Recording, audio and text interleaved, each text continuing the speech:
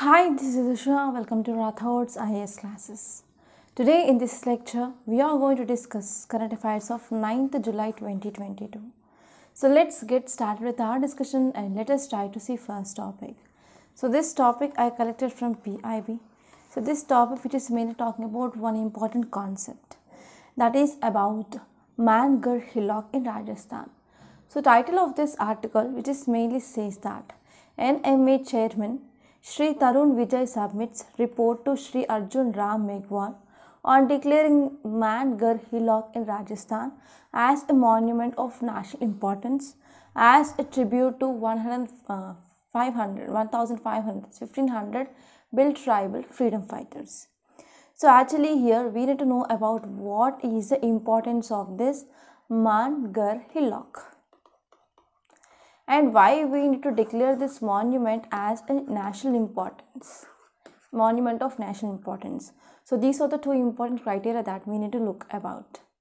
And if you are talking about prelims point of view, you can expect a question like, so Mangar Hillock which is located in which state? And you will get options like Rajasthan, Madhya Pradesh, Odisha, Chhattisgarh, like that. So correct option here is, so this Mangar Hillock is located in Rajasthan. So this topic is very important from your prelims and even from your mains. So now let us try to understand the whole topic in detail. So if you see context, it mainly says that recently report by NMA, that is nothing but National Monuments Authority, which mainly called for this Mangar hilltop in Rajasthan. And this Mangar hilltop in Rajasthan, it is to be designated as national monument in honor of 1500 built tribal freedom fighters. And even you need to know about this built tribe people and where they are located and in which state we can see this built people. So this will be also important from your prelims point of view, and even if you are from anthropology background, you need to know about the contributions of this tribal people, right? So from that point of view here, this tribal people, that is built tribes, is important from your basic facts.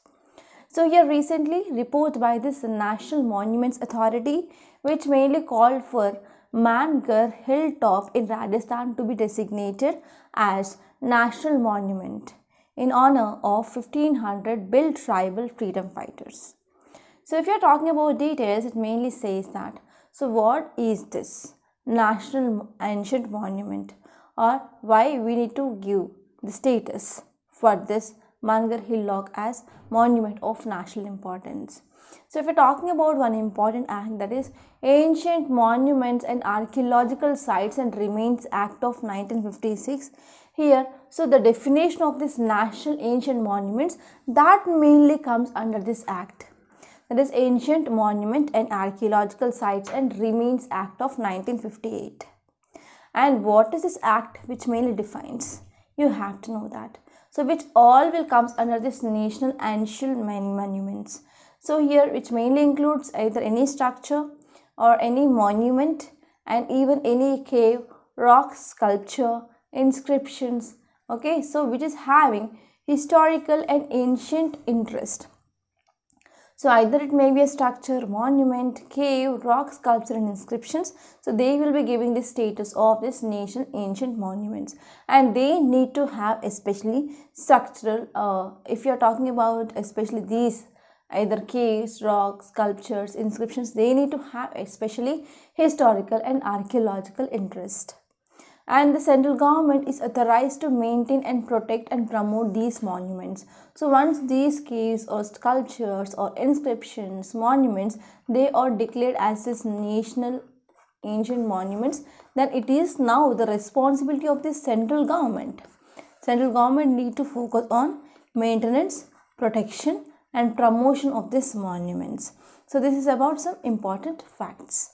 So if you are talking about Mangar Hillock, so what is the historical background? So on which basis, on which historical basis, so here this authority which is mainly decided to give the status of this national monument status. So if you are talking about background here, so this hillock which is mainly located across this Gujarat-Rajasthan border, And this is a site which is very important because it is a site of a tribal uprising where massacre of 1500 Bill tribal freedom fighters took place, and that too in year 1913. So in 1913, about 1500 Bill tribal freedom fighters, they massacre which mainly happened. And this place also known as Adivasi Jallianwala. Okay, Adivasi Jallianwala, and there has been a demand to build a memorial. And later on November 17th, 1913, British forces, they opened fire on the tribals who gathered at the site and who were mainly holding a meeting in the protest led by the leader from the community, that is Govind Guru. Okay, so here at that time in 1930 on November 17th, so they mainly opened fire on the tribals and they gathered at a site. Okay, they gathered at a site where they are mainly holding a meeting, and the leader here was Govind Guru. Okay, so this is about some history regarding this Mangar Hillock. And if you are talking about where is the location of this Mangar Hillock, here we can see this Mangar Hillock. Okay, and if you are talking about the tribes, it is Bill tribes, so these people, they are commonly referred to the Rajasthan's bowmen. Okay, Bills are commonly referred to this Rajasthan's bowmen, and they were India's most widely dispersed tribal communist. And actually, they are also considered as South Asia's largest tribe. So this is also one important prelims fact that you need to know. And they are mainly classified into two types. So first one here is Central or Pure Bills. Second one is Eastern or Rajput Bills. And the Central Bills, they can be found in the mountain ranges, especially in states of Madhya Pradesh, Maharashtra, Gujarat and Rajasthan, and even in some areas of Tripura. Okay, Tripura's northwestern region, we can see these Central Bills people, they mainly present. And actually these people, they are considered as scheduled tribes in different states like Andhra Pradesh, Chhattisgarh, Gujarat, Karnataka, Madhya Pradesh, Maharashtra, Rajasthan and Tripura. So these are some important facts regarding this topic, and I hope you understand and try to remember where these Bill tribes are located in India. And I want to give you one homework. So please draw Indian map and locate in which state these Bill tribes are located. So that will be very helpful for your presentation of your answer in your mains. Okay, try to practice that. So if you are going to do that map pointing work, so let me know. Yes, I am going to do in the comment box. And now let us try to see next topic. It is regarding derecho. So here, what is derecho? A storm that turned sky green in the US. So if you see in this image, yes, exactly, you can type derecho in YouTube, then you can see the storm which mainly led to the heavy rain, and because of that heavy rain and the fast moving winds with a very high speed, that even uprooted the trees. And after some time, what happened, the sky which became very green in color in USA. So now let us try to understand this topic. So this topic will be important from your GS paper 1 under geography. So now let us try to see this topic in a very great detail. So if you see context, it mainly says that recently in few states of US, so they are mainly hit by a storm system, and that storm system is called as derecho.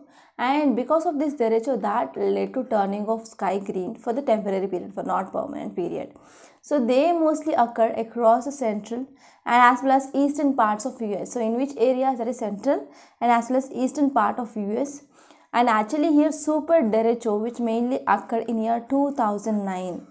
Okay, in 2009 there was severe derecho. At that time here the winds mainly blown with a speed of 170 kilometers per hour. And in 2010 also Russia which mainly witnessed the first documented derecho, and they have also swept through Germany, Finland, etc. And recently we saw this derecho in Bulgaria and as well as Poland. So now let us try to see some details. So what is this derecho? Derecho means nothing but it is like a wind storm with heavy rain, and that will also lead to the changing of color of sky. So this is a simple concept that you have to remember. And if you see derecho, it is a widespread, long-lived, straight-line windstorm, and even associated with the band or rapidly moving showers. It also associated with rapidly moving showers or thunderstorms. Okay, therefore it is a widespread, long-lived, straight-line windstorm, and it is also associated with the band or rapidly moving showers and as well as thunderstorms. So the name of this derecho, which mainly comes from the word, that is a Spanish word, that is la derecha. It means straight. Straight line storms, they are those in which thunderstorms winds have no rotation like tornado. So what is this tornado? I hope you have studied about this tornado in NCERT 11th class book. Tornado means nothing but here the cloud which appears like, so it is mainly touching the sky and as well as ground, and it will be moving like a very fast. Okay, it is a circular movement that is mainly seen, and it is also very dangerous. That mainly happens in the temperate regions. So in the same way like tornado, we can see this is straight storm. So here we can see the large cloud which is mainly forming, but it is not rotating like this tornado. So this is called as derecho. And here these storms which mainly travels hundreds of miles over a very vast area. And actually this derecho which is mainly seen in a weather phenomena, especially in the warm weather phenomena, it mainly occurs in the month of June and as well as July. Okay, but if you are talking about occurrence of this derecho, it is rare when we are comparing with the tornadoes and as well as hurricanes. So if you are talking about types of these derechos, we will be having three types: progressive, serial and as well as hybrid. So in this progressive derecho, it mainly associated with short line of thunderstorm. They are very short, and they may travel for hundreds of miles along a relatively narrow path. They will be following a narrow path. And actually this progressive type of derecho, which is mainly a sum of phenomena. But if you are talking about serial phenomena, so here we can see the movement of this which mainly happens in a wide and as well as long. And it is normally occurs during the spring and as well as spring season, we can see that. But in summer season we can see this progressive, and winter season we can see this serial. And next one is hybrid. Hybrid is a combination of both. Okay, both progressive and as well as serial. So this is about this topic, and if this topic is a new for you, so please let me know in the comment box and type new for me in comment box. And now let us try to see next topic. It is regarding India gets elected to UNESCO panel on intangible culture heritage for period from 2022 to 2026 cycle. So here it is talking about intangible culture heritage. So if you open your Nitin Singhania book, you will come across this tangible and intangible culture heritage sites. And as an UPSC aspirant, you need to know which are those intangible and tangible culture heritage sites which are present in India along with the years. Because sometimes you can quite a question like arrange following things in the order. So this article I got from this All India Radio. So now let us try to understand this topic. So this topic will be important from your GS paper 1 under art and culture point of view. So now let us try to see this topic in almost all the dimensions. So if we are talking about context, it mainly says that India has been elected to Intergovernmental Committee of UNESCO. Okay, UNESCO 2003 convention, India has been elected. Okay, and it is a period from 2012 to 2026. Okay, 2022 to 2026 cycle. So actually you will be getting a one doubt like, so whether it is the first time India elected? Not at all. So India already served as a member of this committee from 2006 to 2010 and 2014 to 2018. That means already 2 terms completed, and now this is the 3rd term. So this question will be important. This point will be important because it might be the potential statements in your prelims. And now let us try to see the details. If you see details, it mainly says that intangible cultural heritage, it is nothing but practices, expressions, knowledge and skills that communities, groups and sometimes individuals they recognize as part of their cultural heritage. Okay, so as part of their cultural heritage, the people mainly believe some practices, some expressions, knowledge and as well as skills, communities, groups, etc. sometimes they will be recognizing. So those will come under this intangible cultural heritage. So they are also called as living cultural heritage. For example, you can talk about oral traditions. So especially in Gurukulas, so that is in ancient times, here gurus, they used to teach their students especially by chanting. That's it. So that is the oral tradition. Next one is performing arts, social practices and rituals and festival events, knowledge and practices concerning nature and as well as universe, and even traditional craftsmanship. So these are some important examples of this intangible cultural heritage. So if we're talking about what is the significance, so whenever India, which is mainly elected as a member, so what is significance? What we are going to get?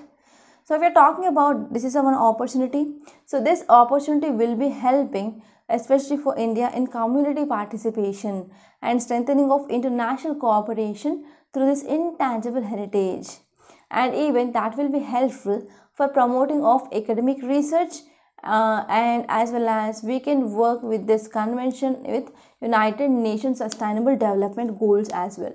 So this is the first important significance. Okay, we are going for participation, we are going for strengthening, we are going for cooperation, etc.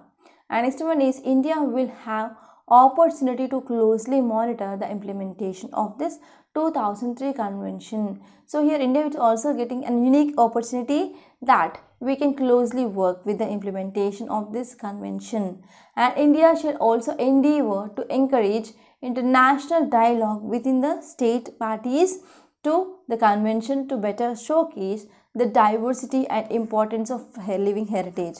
Yes, here apart from these significance, let me know if there are any new points with you. So please let me know in the comment box.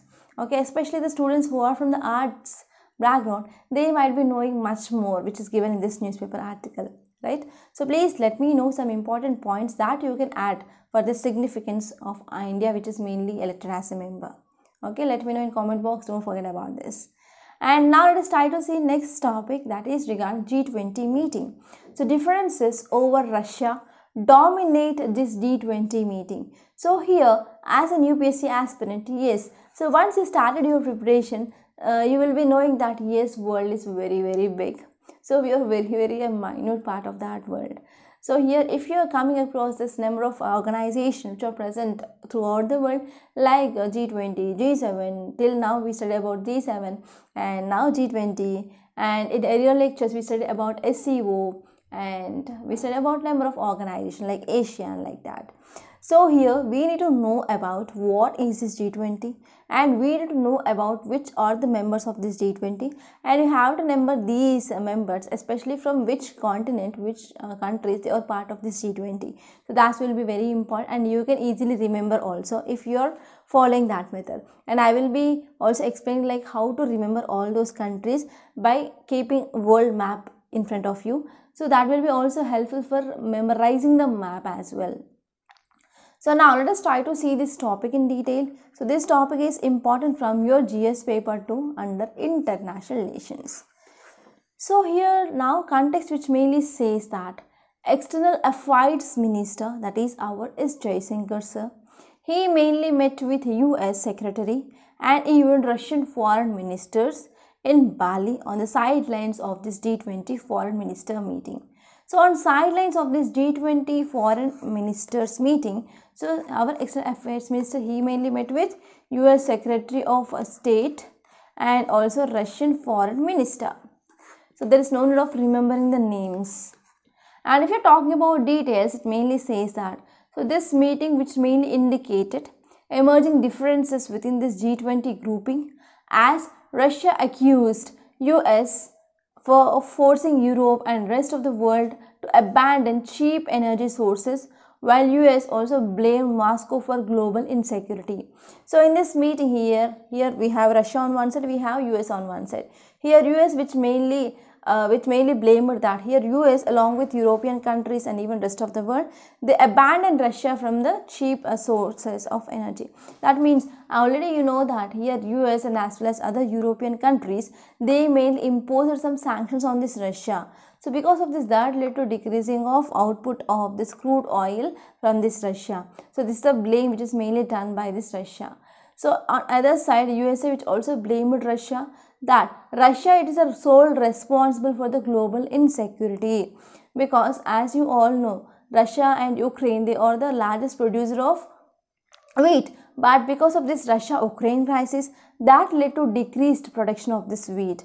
And now the different countries, they are mainly focusing or entering into the different markets to get their wheat imports. Okay, and even Egypt, which also came with an agreement with India to regarding this wheat exports from India. And if you're talking about some more important points, it mainly says that the interaction was held against backdrop of increasing supply of Russian crude to India. Okay, so interaction which also held against the backdrop of increasing the supply of Russian crude to India, disregarding American pressure to reduce India's dependence on Russian petroleum supply. So apart from that, so here this G20 meet, which is one of the important indicator of dynamics that was happening, that is the changes that mainly happening in this G20 meet. And if you see the world's biggest economic powers, for example, US, Russia, European Union, India, Indonesia and Japan, they has a mandate to discuss global economic matters. But the foreign ministers meeting in Bali, it was mainly dominated by criticism of Russia by Western members. So here what happened, the world's biggest economic powers per se, US, Russia and European Union, India and as well as Indonesia and Japan, they has a mandate to discuss this global economic matters. Okay, and if you are talking about some facts regarding this G20, so actually this G20 is an informal group of 19 countries along with European Union. And here it also have some representatives from this IMF, that is International Monetary Fund, and even World Bank. And if you are talking about permanent secretariat, which is located in this headquarters, and it does not have any secretariat or headquarters. So this is one of the important point. So G20 do not have any permanent secretariat or headquarters. And if you are focusing on this membership, comprises a mix of world's largest advanced and emerging economies, and they mainly represents about 2/3 of world's population and 80% of global gross domestic product and 80% of global investment and over 75% of global trade. Okay, so the membership which mainly comprises of a mix of world's largest and advanced and emerging economies, and it mainly includes like 2/3 of world's population and 80% of this global gross domestic product. And if you're talking about the members, they includes Argentina, Australia, Brazil, China, Canada, France, Germany, India is also a member, Indonesia, Italy, Japan, Republic of Korea, that is South Korea, Mexico, Russia, Saudi Arabia, South Africa, Turkey, UK and US and even European Union. So if you're talking about how to remember this name, from the North America we have 3 important parts, we can say, that is Canada, US and Mexico, they are part. And in this South America, Brazil and Argentina. And in this Africa we have South Africa, and here in this Europe we have European Union. Okay, and we have UK here, France here, Germany, Italy, and here in Asia part we have Russia, China, India, and here in this West Asia we have Saudi Arabia, and here we have transition country, that is Turkey, Indonesia and Australia. So in this way you can easily remember the names of these countries which are part of this G20. So I hope it is clear, and I hope it is also helpful for the students. Okay, so try to take a world map and try to mark these countries such that you can easily remember these countries which are part of this G20. And whenever you are doing this map work here, then that will be also helpful to make you familiar with the countries where they are present. That will be very, very useful for UPSC aspirant.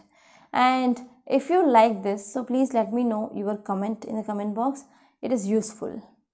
And now let us try to see the next topic. Title says beating the heat.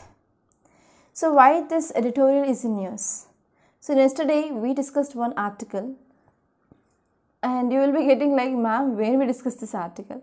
So whenever I am showing the PDF of The Hindu at last, so I am discussing about the important articles that appeared in that Hindu paper. So yesterday we studied that. So there is a report that there is increasing of temperature in monsoon season. So because of this editorial which is seen in news and mainly came with different ideas, And if you go through this article, it will be giving you greater insights regarding this climate change and heat. So this article is important from your GS paper 3 under environment and ecology. So now let us try to understand this topic in detail. So actually you know that there is increasing of temperature. So especially there is an increasing of global warming. So not only in India but even throughout the world, yes, there is increasing of temperature.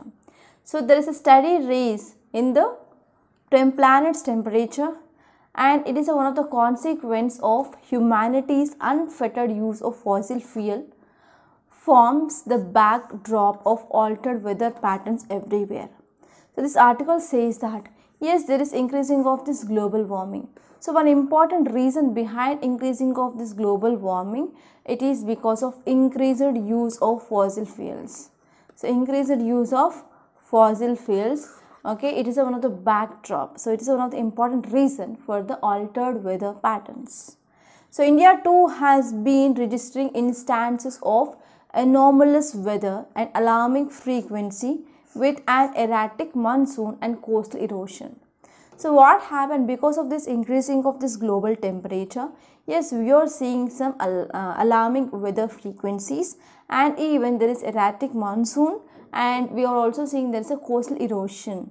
So if you see some important reports, it mainly says that here CSE, that is Center for Science Environment. So don't think that civil service examination. So it is Center for Science and Environment, which mainly came up with releasing of data. Okay, it is talking about public weather data. So here it mainly said that there is increasing of temperature. So the temperature, that is average temperature during this monsoon months, it is higher even if you are talking about the summer months. That mainly seen in May and as well as March season, May to March season. Okay, March to May season. So here this monsoon temperature, it is about 0.3% higher than the average summer temperature when we are comparing from 1951 to 1980. And in 2012 to 2021, so this anomaly rose to 0.4%. Okay, so from 1950 to 1980 there is 0.3 degrees of higher temperature, and now from 2012 to 2021, so it mainly rose to 0.4%. And IMD, which mainly said that India's average temperature, which has been risen 0.62 degrees centigrade, that is from 1901 to 2000.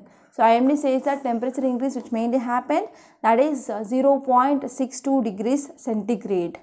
And the average daily maximum temperature for northwestern states in the March, it was 30.7 degrees centigrade.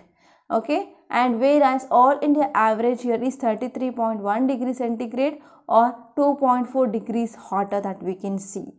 So average daily minimum temperature which mainly showed a larger difference, that is about 4.9 degrees centigrade. And here central India's normal maximum temperature is like 2 to 7 degrees higher.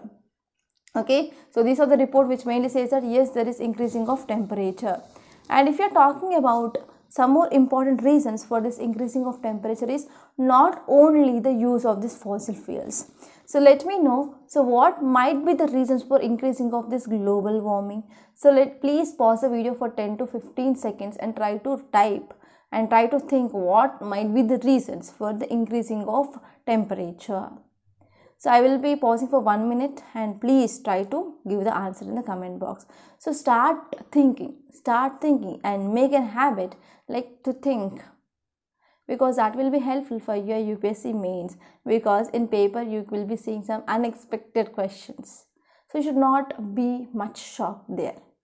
So that shock you have to be habituated by listening to this Hindu analysis itself. So it is my motto that no one student who is following this Rathod side should not get any fear in writing mains, and should not get any fear regarding unexpected questions in the examination hall. So there is a one practice I want to give you for you students. So I hope you commented what are the reasons for this climate change. And now let's come back. So as I said, the first important reason here is increased use of fossil fuels like petrol, coal, diesel, etc. And next one is So even we are going for increasing of urbanization. So there is a fast pace of urbanization that is mainly seen in India. So because of this, we are creating urban heat islands, and we are increasing the concrete surfaces and dense population. So because of this, here urban areas are much hotter than compared to that of rural areas, and these urban areas, they are contributing to this heat stress. So I hope you understand this. And next one here is Indian authorities, they are cognizant of these trends, and here the different state governments, they are coming with heat action plans. So recently Gujarat also came up with this heat action plan. So National Disaster Management Authority, which is mainly working with 23 out of 28 heat prone states to develop heat action plans, and they are mainly focusing on some important things such that here indoors made cooler, and we are focusing on improving of this health infrastructure to treat heat stroke patient, and we are also focusing on early warning system of this heat stroke. So if we are talking about, it is now the time to focus on financial incentives, and we have to focus on some measures for cooling plans. So you're adapting and also mitigating the most visceral challenge. It is a need of the hour now. So this is about this topic. And now let us try to see next topic. It is regarding planting trees. So actually this article is mainly regarding Van Mahotsav.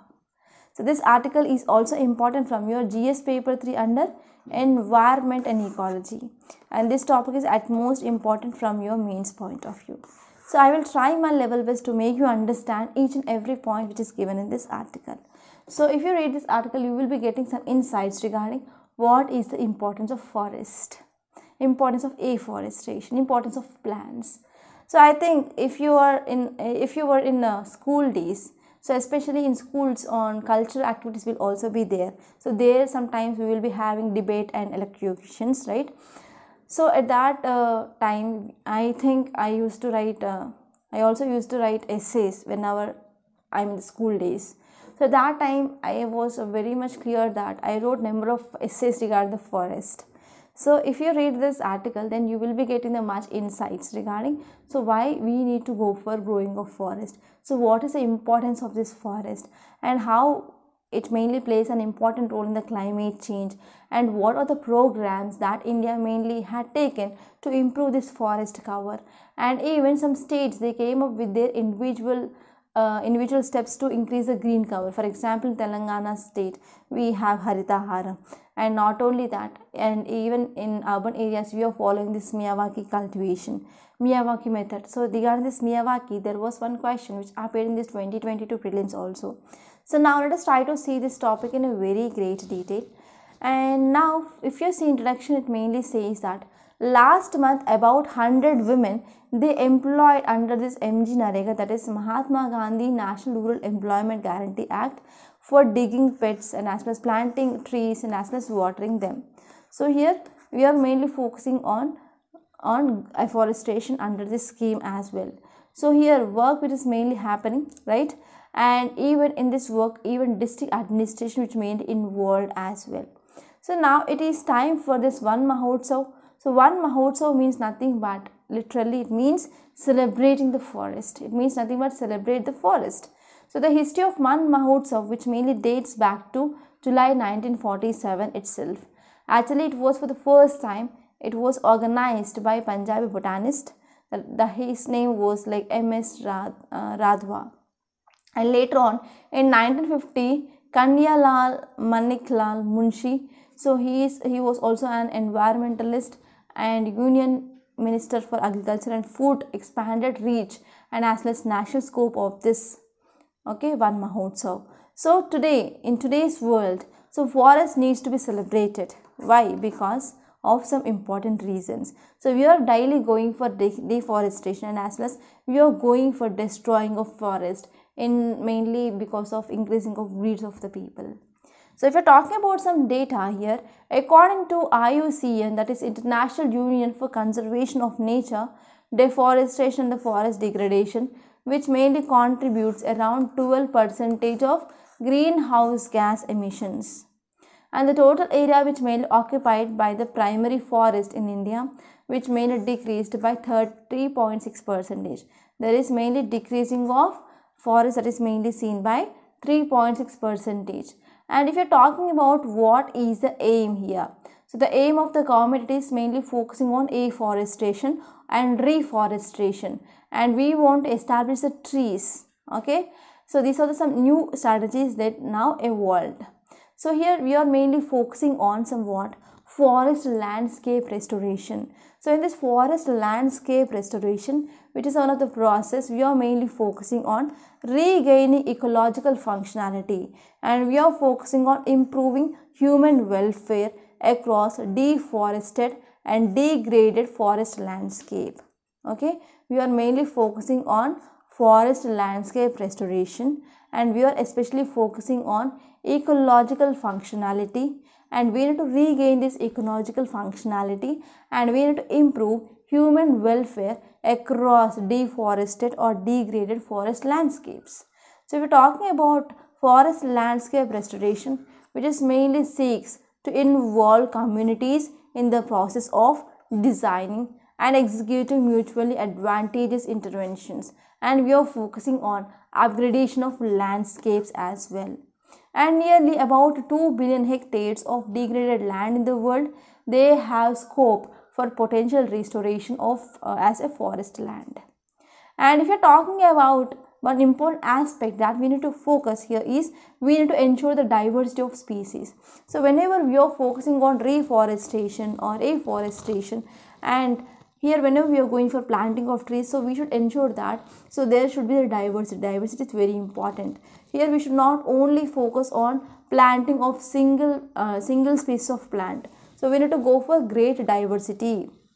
Okay, because if you are talking about our national forest, it not only contains a single species of trees, but we will be having diverse native tree species. They are most efficient in sequestrating carbon than compared of monoculture tree plantations. So planting diverse species is also healthier for local communities. So whenever we are going for planting of diverse species, it is very important for the healthier local communities and even livelihoods as well. So if you are talking about what is the important role, so tree planting which mainly comes with the varied environmental and ecological benefits.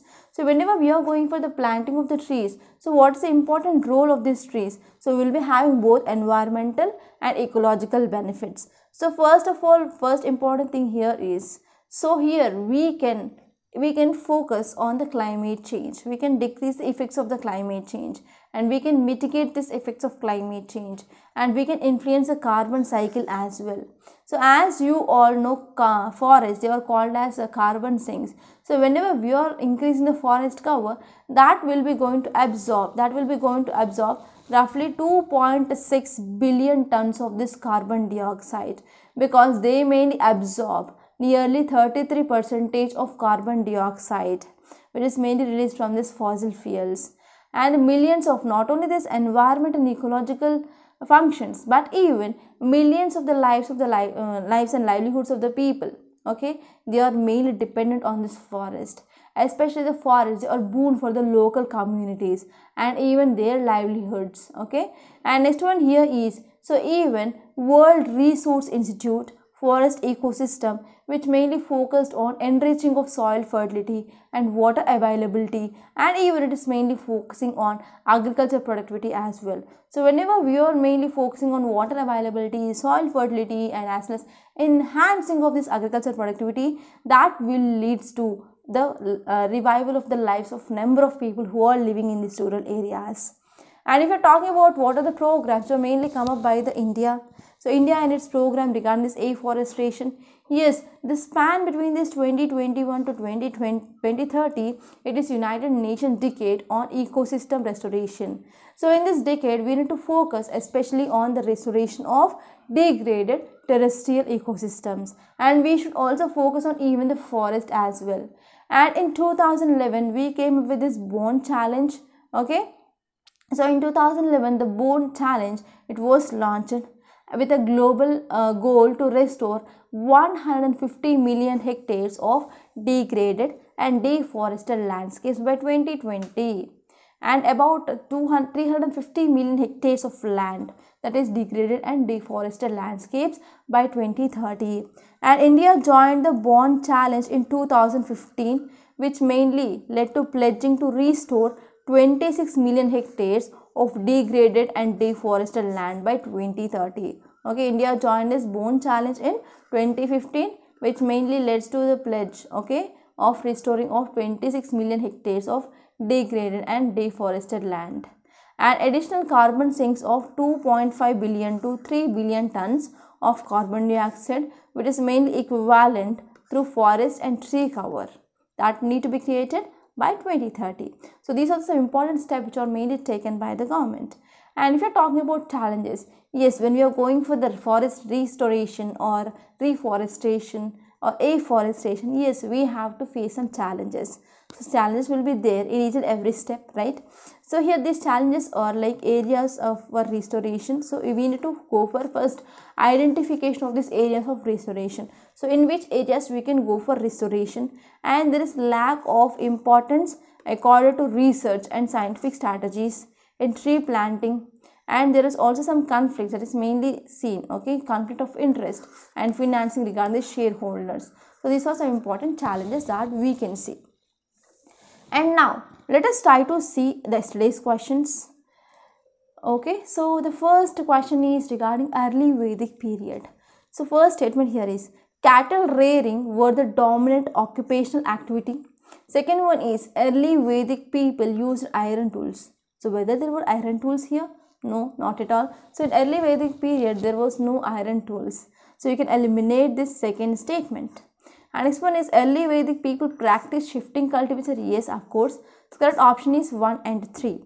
And next question is regarding Harappan town associated structures.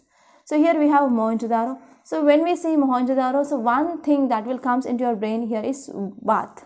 Okay, great bath. So 1, 3. And Harappa, we have the series of granaries. So here we have 12 granaries, that is 6 in one row and 6 in another row. And next one is Kalibangan. So Kalibangan, it is very much famous for fire altars, and Dholavira for large tanks. So this was also one question which appeared in your previous year's prelims. Okay, so here answer correct option here is 1 is 3, that is Mohenjo-daro, Great Bath, Harappa, series of granaries, Kalibangan, fire altars, and Dholavira, large tank. So these are the answers for the yesterday's questions. And today's questions are the first one, it is regarding again Harappa, and second question it is also regarding the statements, okay, that are mainly given.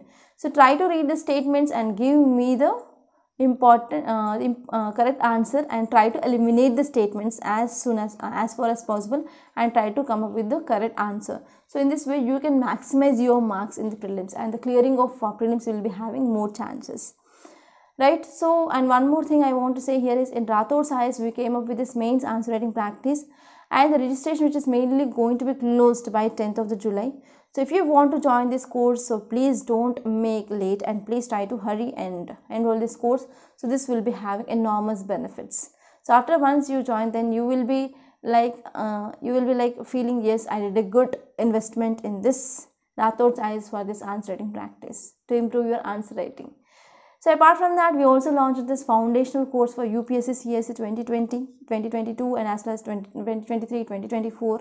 And here we are providing the videos of more than 600 hours, and the validity is 2 years, and the cost here is just 49,000 for 2 years. So try to take these courses, and even if you want individual courses, you can visit our website rathodacademy.com. There you can watch the demo videos also. So these courses that we are offering, that are very, very useful, and try to join those courses. And if you have any queries, please call me on this number 8074765513, and it's also the WhatsApp number, and you can also text me on this number. And if you don't have WhatsApp, please you can also text me in Telegram as well. So to get this PDF of this class, you can join the Telegram channel, link is given in description box. And now let us try to see today's Hindu newspaper PDF. So this is our today's Hindu, date is July 9th, and this is Delhi edition. So first topic here is former Japan PM Abe assassinated. So it is one of the day, I can say it is a morning day for this India, because actually this Shinzo Abe, he played an important role in the developing of a good bilateral relationship between India and Japan.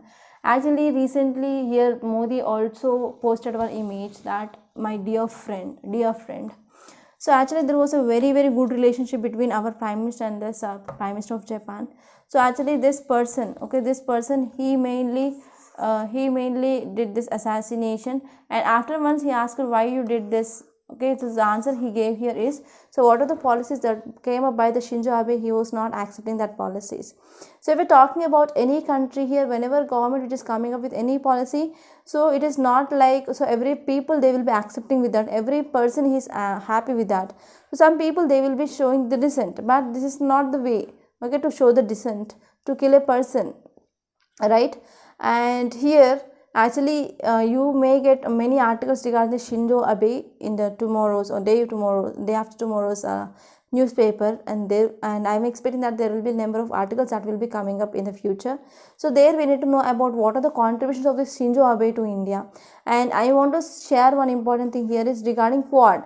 So regarding Quad here, so he's a person who mainly put forth this Quad, right? Okay, so here actually this person who also elected as a Prime Minister for 4 times. And if you move forward, there is nothing much present in the today's newspaper. Actually entire newspaper which is mainly based on this Shinzo Abe's death. And if you move forward, here you can see one image. Okay, there is a very interesting image for me. It is about king cobras.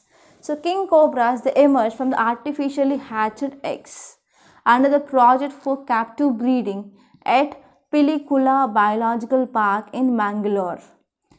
So actually yes, the population of this animals, it is mainly decreasing, and if there is a proper number, then we can see ecological system or ecology will be a balanced thing. So whenever one species is decreasing in its number and one species is increasing in the number, I cannot say it is like a balanced ecosystem. So for this, whenever the number of animals which are decreasing means we will be going for conservation. It might be in situ conservation or ex situ conservation. You have to know the examples of in situ and ex situ conservation methods. So let me know in the comment box some examples of this in situ conservation and as well as ex situ conservation.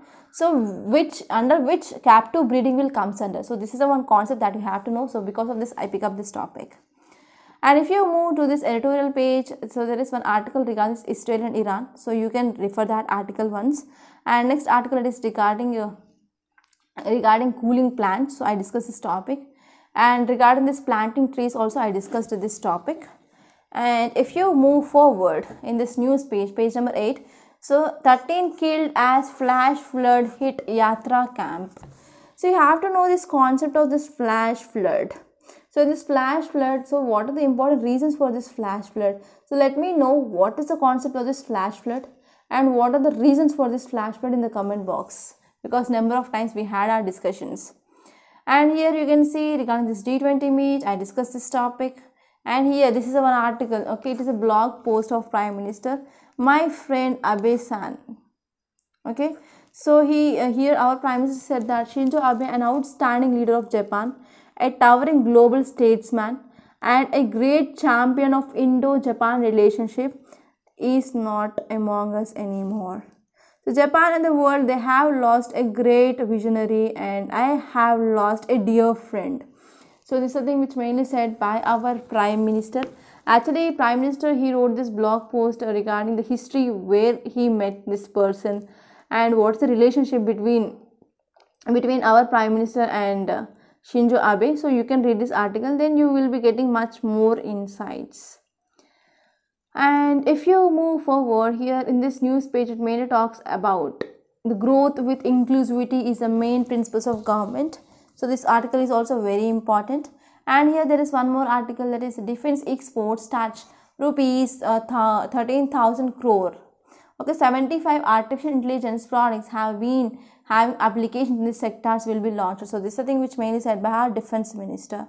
And next one here is don't allow manufacture and import of polyester flags. Okay, and if you move forward, So in this world page also, this article which is mainly showing about a rise of this Shinzo Abe. And in this business page, there is one article that is US job growth strong despite cloudy outlook. So unemployment rate is very much steady, that is about 3.6% in US. So this is the one article that you have to focus on. So these are some important articles that appeared in our Hindu newspaper today. So I hope you enjoyed this lecture. So please subscribe to Rathod's IAS Academy and don't forget to like, share and comment my videos. And try to share the videos in the Telegram groups and WhatsApp groups, so where it will be also beneficial for the number of students. So by this I'm concluding. Thank you so much.